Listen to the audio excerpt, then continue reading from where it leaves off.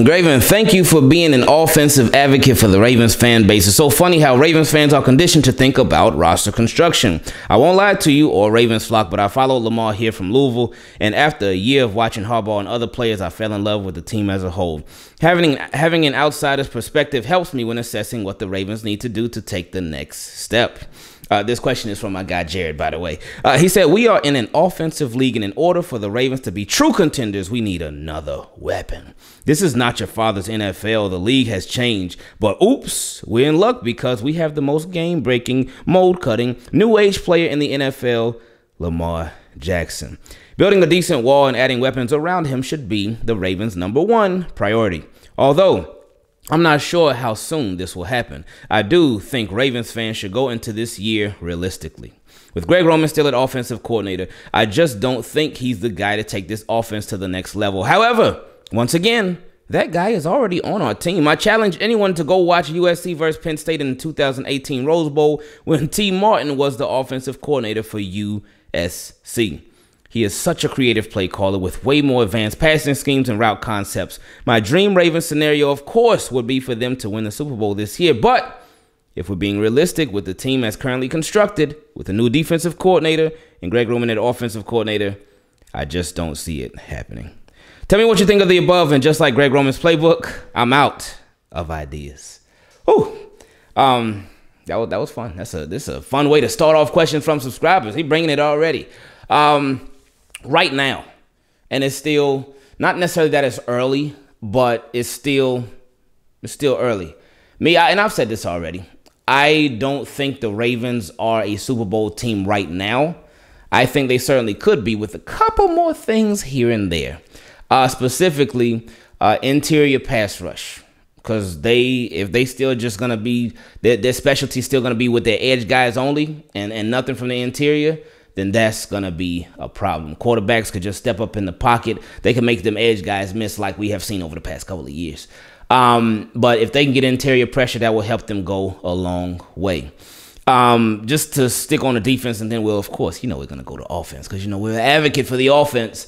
But to stick with defense, probably that depth in the secondary. And again, all these things can be addressed in the draft, and they can still be addressed whether it be trade or the rest of free agency and whatnot. So just because I feel like they're not a Super Bowl contender right here, right now, again, we do have the draft coming up. Because last time I said this, there were people flipping out like, oh, man, Ingraven, what are you talking about? What are you saying? We're not a Super Bowl contender? Are you crazy, man? And I'm like, relax. The draft is still on the way. Free agency is not done. I mean, free agency is never done. Free agency lasts all year.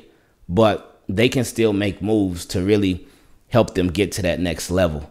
Because, of course, I know Ravens got 1 million guys coming back, and hopefully all those guys will stay back healthy. We don't got to go down the list. I was getting ready to go down the list, but we ain't got to go down the list. Ravens got a lot of guys coming back healthy. But, yeah, interior pass rush is big. Helping the secondary is huge. Another thing, I'm just wondering what the play, just to stick with defense for now, how's the play from their linebackers going to be?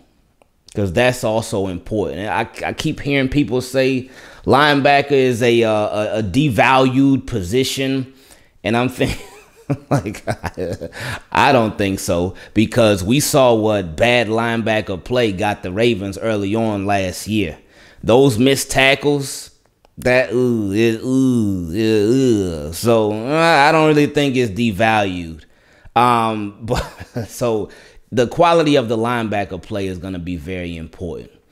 And yeah, those are the biggest things that I think the Ravens need right now on defense. So interior pass rush, good linebacker play, and more depth in the secondary. Because in the secondary, the starters are straight. Starters, you're good with your starters. But behind those guys, what's it going to be? How's the quality? So those are big questions right now. Now to flip it to the offensive side of the ball, what I feel they need to do to be a Super Bowl contender, obviously offensive line. Everything starts there. Everything starts with the offensive line. Now I know I've heard a lot of people say, oh man, yeah, remember what Lamar Jackson did with a good offensive line back in 2019, and look what his weapons were there. They were an injured Marquise Brown. They were Miles Boykin, and hopefully wherever he goes next, he goes and does his thing.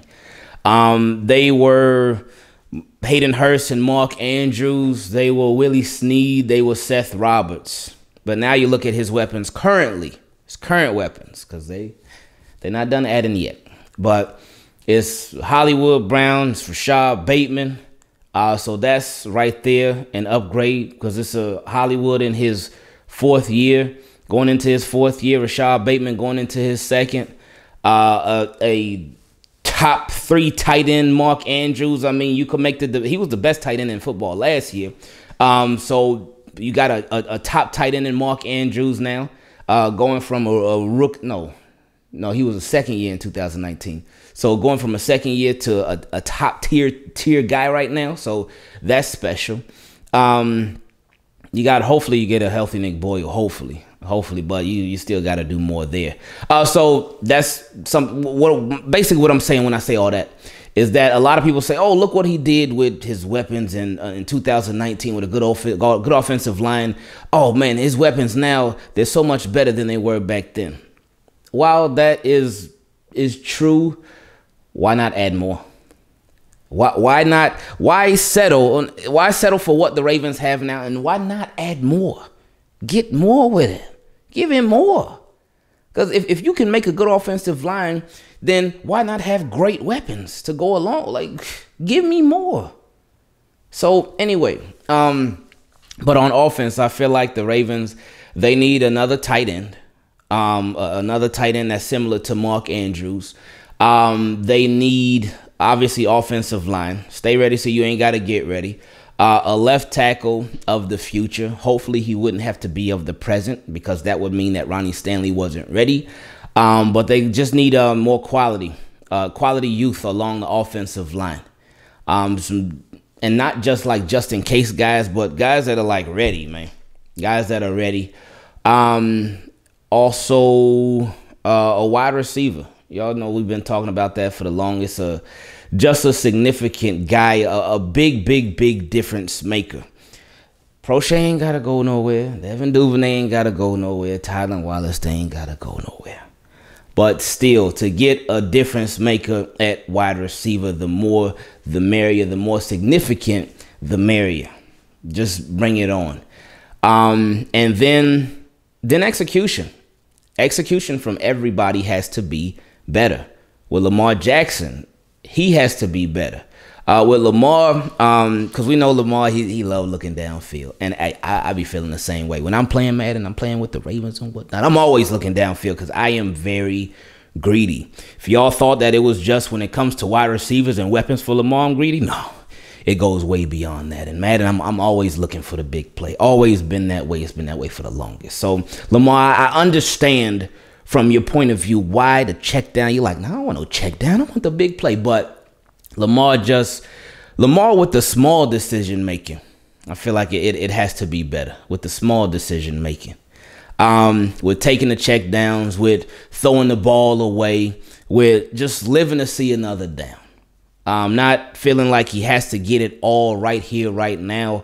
And that could be a result of overthinking, or it could be a result of just trying to get around the play call too. So whatever it is, who knows? But Giro has to be better in his execution as well. If the Ravens are going to be a Super Bowl contender, Giro has to be a lot better. And just figuring out the best way to use the personnel that he has.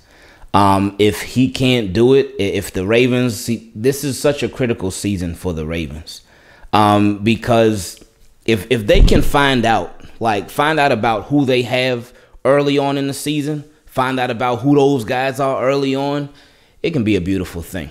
But if they have question marks and it gets to like week 4, week 5, even week 6, and they still questioning stuff as far as offense, I would expect them to make a move. And something that we talked about early on this offseason, accountability from everybody. If Ravens are going to be a Super Bowl contender, the accountability has to start from the top. It has to start from the top. And Harbaugh, as the leader of the team, he got to hold his coordinators accountable, and himself too, and himself for sure. But back to Lamar Jackson. Just gotta make the plays. That's it. Make the plays. And for Lamar, one thing that would help a lot too, spreading that ball around more. We know Andrews is this guy. We know Hollywood is this guy too. But getting his other guys involved too, and getting the other guys involved in different ways. With Lamar, I would love to see him, and he started doing it a bit last year, but I would love to see him take more calculated risks. Not necessarily wait until a guy's open to throw to him, but if you see a guy one-on-one, give him a shot, if it's the right guy. If it's like a Bateman or Andrews, or if it's Pickens when they get him, whoever it might, give him a shot. Give him a shot for the jump ball. Give him a shot to go get it. Because I know with Lamar, if he don't trust you, I mean, I can't really blame him, but if he don't trust you, he ain't going to give you that shot like that, man. He ain't going to give it to you. But just, and it seems as if, because we've seen the videos with Lamar working with Bateman, with Lamar working with Prochet. So it seems as if he's trying to build his trust with the other guys too. And that's a beautiful thing. And that can take this team to a whole nother level. It can take them to a whole nother level. And, oh, man, just imagine like him really spreading that ball around to everybody. Because we know sometimes he can lock on to 5 and 89. I mean, those have been the guys for him. Those have been the guys who have given him the most big plays over the years. So we know why he looks for those guys first, because he has big trust for those guys. But if that trust could get spread around, it could get spread around, we'd all be crying tears of joy. Like that lady, like the lady at the mall. Oh, I wonder which mall that was at. When Lamar just gave her that bread. I forgot what store they was at. Lamar was walking around with his boys, and the lady just, I don't know I don't even know what the story was. But he paid for something for her, and she was just crying. Tears of joy though, happy tears. That's the same kind of tears that we would cry if that ball really gets spread around more. Because if you spread the ball around more, then that just makes everybody that much bigger of a threat and that much more of a weapon. As far as execution too, the offensive line, block, block, pass block, run block. So that improves with the quality of the offensive line improving. J.K. Dobbins and Gus Edwards being back, that'll be really big. We saw Justice Hill. So he is on the team right now, because that's a question that I had. I wasn't sure about that one, especially when he was again, he got placed on injured reserve / waived. And I thought that it was a possibility that he was going, but Justice Hill was right there lifting weights. When they was showing that videos of everybody coming back, he was right there. I said, okay, there go Justice. All right. So we'll see what happens with that. But execution will also help take this team to another level when it comes to them really being Super Bowl contenders. So they got time, of course. The season obviously hasn't started yet. The draft hasn't even happened yet. Ravens have more than enough time to address these different needs that they have right now as a team. They have free agency. They have the draft. They have different ways to make this stuff happen to really help take them over the top. Yeah, this feels like a dream. And you know just what I mean. You see my boy, he like gotta made it. Boy, he's a fan and he like the Ravens. And you know just what I mean. You two team, keep it clean. You see my boy, he like gotta made it. Boy, that's my homie, ain't that right engraving. So team, keep it clean. What's going on? Welcome to another episode of Questions from Subs, where you can ask any NFL question and we answer it in a video just like this one. For all my Team Keep It Clean patrons, if you want to participate, you can just send me a message right on Patreon. If you want to become a Team Keep It Clean patron, you can go to patreon.com/Ingravenvids. And if you don't want to, it ain't no worries. Do not feel bad. Please don't. But if you still want to participate in questions from subs, just send me an email to teamkeepitclean@gmail.com. I really do appreciate everybody's patience when it comes to the questions, because I can't always answer every single question because we get a lot. But I do always appreciate y'all for sending them. Thank you for being a part of this. Thank you for making questions from subscribers so much fun, because I love it. I love it. We have a lot of fun going over all these different scenarios and all these different possibilities and whatnot, and all these different thoughts that a lot of y'all are thinking when it comes to the Ravens, or when it just comes to the NFL in general. I appreciate y'all so much, and we got a great episode as we always do. Because of y'all. Let's do it. Next question came from my boy Charles T. And appreciate you being a patron, Charles. He said, yo, Ingraven, I still believe the Ravens are not doing enough to surround Lamar with enough weapons to win a Super Bowl. They are wasting Lamar Jackson's prime years, and this will come to bite the Ravens in the butt. What do you think? Ooh. So, hey, that's similar to what we were just talking about before in that first question. They have some time to make some more moves to really acquire more talent. I think with the Ravens, I really feel like 2020, that should have really been the first year where they really started going all in for Lamar Jackson. He was going into his third year of his rookie contract. He was coming off the MVP season. So in 2019, it was like, all right, no, we don't know about him yet, so we ain't gonna really go all in on him. Okay, cool. But he went out and did what he did. So 2020 should have been like, all right, let's go in for him, because we got an MVP on our hands. But a lot of times I just feel like with the Ravens that they rely on Lamar Jackson a little too much, and just him. And they want him to be sort of the savior, and that's it. And they don't want it to be other people. And I just feel like if they would have gone in for him more, it would have alleviated a lot of stuff off of him and made his job a lot easier earlier on. They can still do it this year, even though it's a little late. Better late than never. So let's see what they do with the draft, and let's see what they do post-draft as well, and really providing him with a lot more, and just trying to really make this offense the best it could possibly be. Next question came from Lynetta, who is also a patron, which I appreciate. She said, hey, Ingraven, how you and the fam doing? Hey, we doing pretty good. How you doing? I have a question. Why do some fans say that they wish that the Ravens would have drafted DK Metcalf instead of Miles Boykin, but don't realize that the same thing could have happened to DK with the Ravens, where he didn't see his full potential? Oof. Wow. That is that's something right there. And oftentimes that's something that I don't think about whenever I do see that comment, because I see that comment all the time. Oh man, we should have drafted DK. We should have drafted this guy, that guy. We could have drafted them over Hollywood. We could have drafted them over Boykin. We could have. And I understand a lot of people got hindsight is 2020, but for some people they say that, hey, we were saying that even before the draft. And they very well much could have been saying that, but that's something that a lot of times I don't even think about when I do see that comment.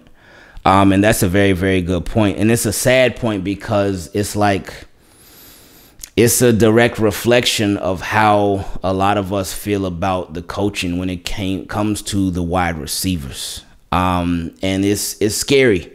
Because again, DK Metcalf, as good as he's been with the Seahawks, as impactful as he's been with the Seahawks, it's a completely different system, completely different coaching. It's just completely different. So had he been drafted by the Ravens in the third round, that's scary to think about. I don't think he would have been the DK Metcalf that we know till this day. It's something that we'll never know, but based off of history, it's something that I don't know, man. It just it wouldn't have looked. It might not have looked good. Now, who knows? Maybe because if they would have drafted him instead of Miles Boykin, then it would have been Hollywood and DK Metcalf and Seth Roberts and Willie Snead. So it's just one of those things we'll never truly know what could have been, but we know what can be if they do get him now. But anyway. She said, I hope the Bills or Chiefs or Tampa Bay Buccaneers pick up Miles Boykin and use him to his potential and get him, and he gets a big contract in the Super Bowl ring. Oh, I like that. I would like that. She said, I like Miles and I want the best for him. I'm just wondering, what do you think? Thank you for all that you do, and I appreciate you. No, I appreciate you. And yeah, with Boykin, just more volume. more volume. Him going to an offense where he would get more volume, more opportunity, I think that would really serve him good and really be able to draw out his maximum potential so we can really see what he's got in the NFL. Next question came from Raven. He said, hope all is well with you and yours. I've been thinking, and I'm wondering if you think some of our defensive players will wake up and flourish with the new defensive coordinator. Well, to start, yes, I think it could provide them just a breath of fresh air. And I think, well, I hope with this new defense that it maximizes the players' potentials, but I really hope that it also just puts them in positions to have significant success and just consistent success too. Not just being so blitz heavy, not just sitting back and watching everything pass them by, but just being responsible blitzers. Just being responsible on defense. If you see a guy is struggling, adjust. Don't just keep leaving him on an island. If you see, whether it's a top guy, whether it's not one of your top guys, whatever it may be, just make adjustments to try to fix what issues are a lot faster. That's what I would hope that this new defense would do. But continuing, he said, we all know the whole sacks are overrated deal. Ooh, boy, Wink has some one-liners, man. Shout out to Wink, because he has some one-liners, boy. Anyway, he said, we all know the whole sacks are overrated deal, but if we open that up now, will players like Jalen Ferguson wake up? Ooh, I can see it happening since they had him and a few others in a scheme that was out of their comfort zone. Hopefully this is the case. Okay, yeah, hopefully it is, man. Next, do you see the Ravens before the first game of the regular season demoting Greg Roman? No, not at all. Not at all. I don't think Greg Roman would be demoted at all. If something happened during the regular season, then it's fired. It's fired. I mean, yeah, if something happened during the regular season, it's fired. If something happened after the season, then it would be a mutual parting of ways. As y'all know how it goes. But no, demoted before the season, don't know. They have done this in the past, but if you don't think this will happen, then what are the actual benefits of keeping Greg Roman as offensive coordinator? Well, the benefits of keeping him as offensive coordinator are consistency on offense, but a hopeful tweaking to the offense to where they can open up the passing game more, a hopeful tweaking to the offense that the situational play calling gets better, a hopeful tweaking to the offense that they don't just base this whole thing off of, oh, we top in yards, or we one of the top teams in yards and da-da-da-da, but that they really look at the scoring too, because that's just as important, if not more important, than all those yards that you get are. Because from the 20 to the 20, oh yeah, on fire. But then inside the 20, oh man, we desire more. We need more. So we'll see what happens with that. He said, I always hear about the negative things, so maybe I need a reminder. He said, maybe I need a reminder of good things he brings that we don't think about. But yeah, again, the consistency. You knowing what you're going to have in your offensive coordinator, but at the same time, that could also be said that that's a bad thing, that you know what you have in your offensive coordinator. But hopefully for Greg Roman and hopefully for the Ravens, for everybody, that everybody can stay healthy. So nobody has any excuses, and everybody can just make a lot happen. Obviously, the run game is one of Greg Roman's his strong suits. Hopefully this year, though, they scale back on the design runs for Lamar. And that's something that we've said throughout last year too, during the season, that I just wish they would just kill those things. He's gonna take off when he takes off, but the design ones, let's cut way back on those. Just my opinion though. He said, last of all, who is the old dog that the Ravens will bring in after the draft? They do it every season, and sometimes they don't make it to the 53, but they do it regardless. I can see Julio, but just wanted your opinion. Thanks and have a wonderful evening. Appreciate that, the Raven. I could see Julio Jones too. I could see him. Well, it can't be Sammy Watkins anymore. Because a lot of times, sometimes they'll just bring in guys that you just know are like training camp bodies, because they don't want to wear their own guys out. So yeah, I could see it being Julio. They could bring in like a tight end, because there's still a lot of guys out there that are free agents. But as of right now, before the draft that they brought in a tight end, that guy is staying. But after the draft, no, not necessarily. So man, I can't think of anybody like specifically off the top of my head, but a lot of times it's just for training camp. Next question came from my guy Lee, and appreciate you being a Patreon. Lee, he said, "Hey, Ingraven, blessings to you and the family. Why do you think the Ravens were in such hot pursuit for Deebo Samuels when they have a similar player, in my opinion, in Devin Duvernay?" And that was a rumor. We didn't talk about that rumor on here. We talked about my mind changing on if the Ravens were to add him, but that specific rumor about the Ravens being interested in him, we didn't talk about that on here because we didn't see it from anybody credible. Because the only places that I saw it from the incarcerated Bob, and I know he's said some stuff in the past, but I don't know what his track record is, so I couldn't trust it. Then I saw it from the NFL rumors page on Twitter, and I know. So I didn't see it from anybody credible. So I don't know if that's true or not. But as far as Devin Duvernay, is Devin Duvernay a Deebo Samuel? No, he's not. A little similar, but they're different. And I used to say the same thing too. Do we have our own Deebo on the team already? But with Devin Duvernay, they don't put him in those positions like the 49ers put Deebo Samuel in. They don't. I think they put him at running back like 1 or 2 plays last year though, but they don't do it often. So they hardly did it at all. They don't get him very involved in the screen. Man, if they just gave Duvernay screens too, man. Give that man screens, man. Give him screens to where that little straight line speed. He's like a little bulldog. He just take off, man. He'll take off, man. Like, I wish they would do more besides the jet sweeps. Because we know the jet sweeps, they're going to be there. But I wish they would do more with him to really maximize his game and maximize his potential. We know he can catch. We know that. We know him and Prochet, we know they can catch everything thrown their way. They both of them had the best hands in college. How about you actually let them use their hands? Next question came from my guy Phil. He said, you know, along with all of us, that we have 10 draft picks. Recently, I was watching NFL Network where they were talking about Baltimore and Green Bay.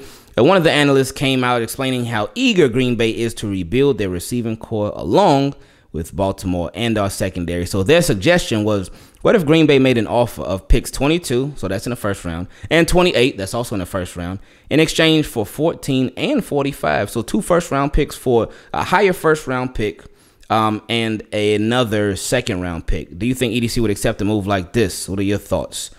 Yes, I do. I do, for sure.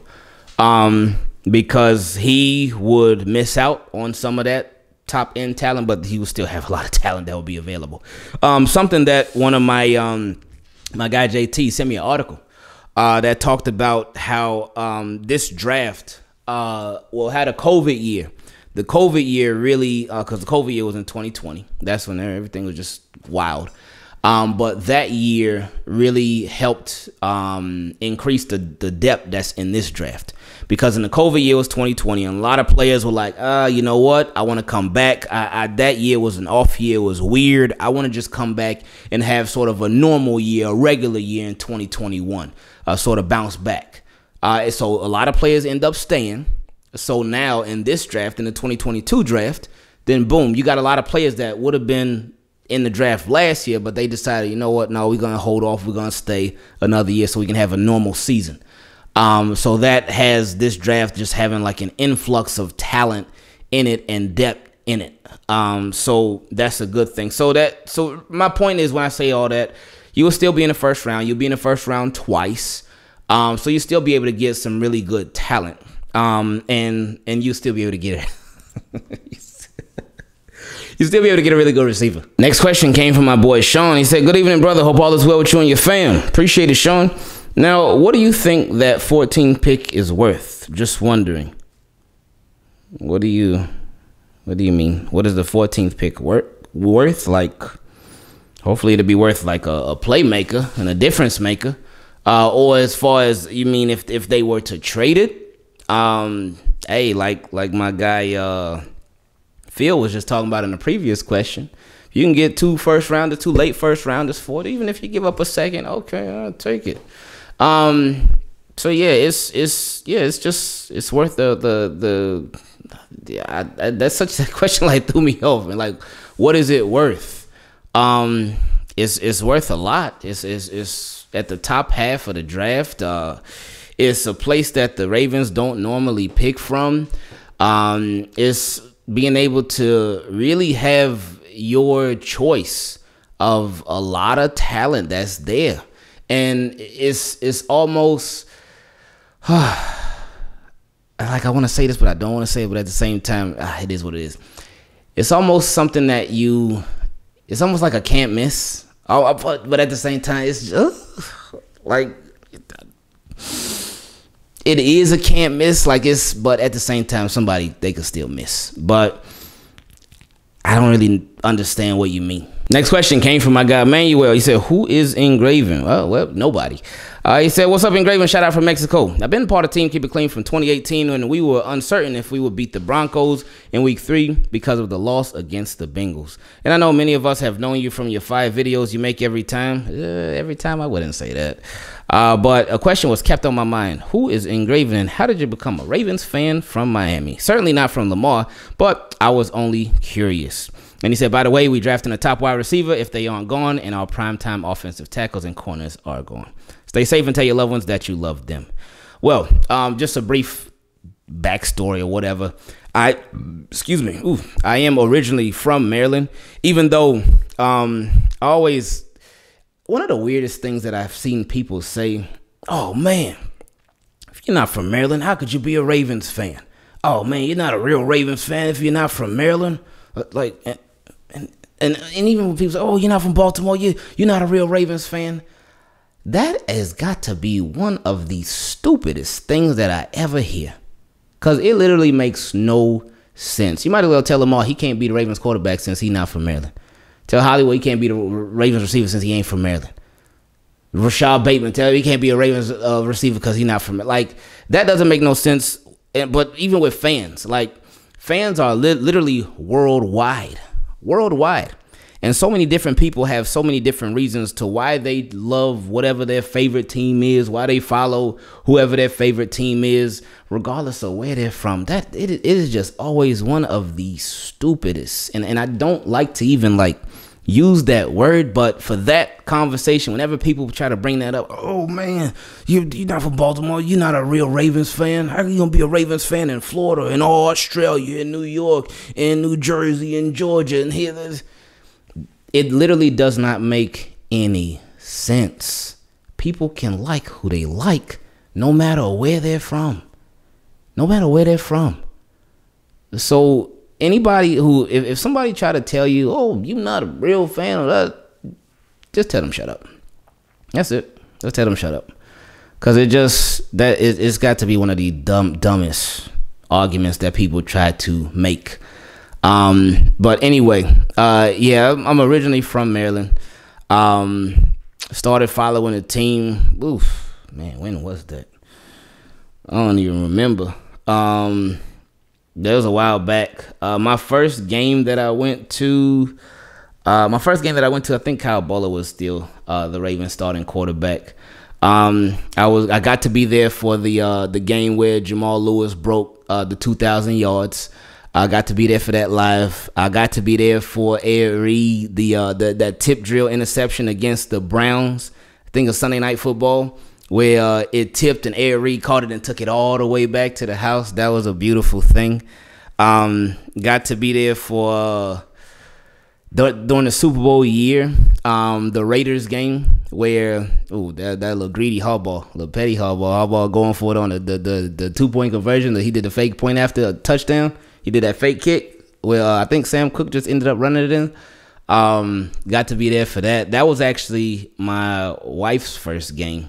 That Super Bowl year against the Raiders, where the Ravens beat them like 55 to some. And it's just, I mean, it's just one of those things that just the love for the team, it just grew over time because I think my love for football, it had grew over time, and just watching them and just when you go there live too, it's different, man. It's different and that's what I always tell people, if you get an opportunity to ever go to your favorite football team's game, go. please go. Please go. And you will not regret it. Even if they lose, hey, it happens. Can't win every single game. But please go, because it is so much fun. It's so much fun. Now, I really do want to go to a college game, like a good college game. I've been in I think I've been in one college game. It's like Miami versus North Carolina, and it was just like, it wasn't really nothing going on. It's kind of like dry there. But I don't think Miami was really doing too good that year. Neither was North Carolina. But it's just it's something. It's something being a fan of a football team and being able to talk about that football team and other football teams as your job. And that's why I really am very appreciative for Team Keep It Clean, for the fact that y'all made that happen. Y'all make that happen. Without everybody's support, without everybody coming through, just showing love, man, this wouldn't be able to happen. Wouldn't be able to happen. And I just, over the years, it's definitely been a journey, man. It's been a journey. It's funny because with Lamar Jackson, it's like we've been going along with Lamar Jackson doing this thing like full time, because we first started doing it full time August of 2018. August of 2018 was when we first started doing it full, because it was August of 2018 when I had got laid off from my job, and I was like, I don't know, man. I want to try to do it full time, but I don't know about that one, man. I always felt like we could, but just felt like we just didn't have the time to do it. And then I was I was still like, because I had been doing it like on the side. Like I would come out from lunch on my lunch break. I would come out on break from work and do videos and stuff. But then when we got laid off, it was like, oh, okay, this could be something now. And I was still like looking for jobs at that point, but then I was like, you know what? It got to the point I was like, all right, you know what? Let's roll with it, man. Let's go for it. Let's really try to do this thing full time, man. And it worked out in the long run. It worked out. It took a lot of work. Took a whole lot of work. But it worked out in the long run. And we're here now. We're not some big enormous channel or anything like that, but there's a lot of people that support, and I appreciate every single one. So thank you for what you all do. Thank you for you all showing support. Thank you for you all just showing love and really making this thing happen consistently.